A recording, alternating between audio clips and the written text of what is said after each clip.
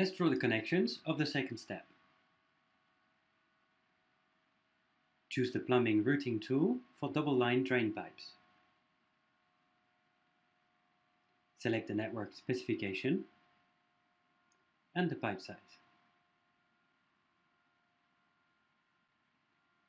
Right-click to select connection options and in the dialog box choose Y branch.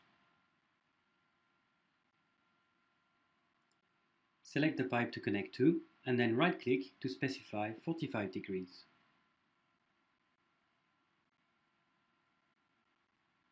Continue drawing and then right-click to choose upwards.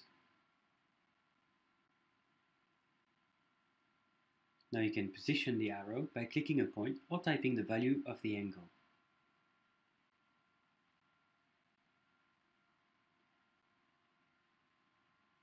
The same goes for the next connection.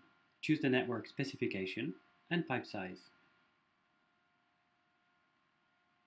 Right-click to choose connection and select the right type of connection. Then select the pipe and click to draw the connecting pipe. Now click on the appropriate side to indicate the direction of the flow. Then right-click to shift to single line. Draw the pipe and right-click again to select the upward symbol. Now you can position the arrow. For the last branch, choose drain routing again.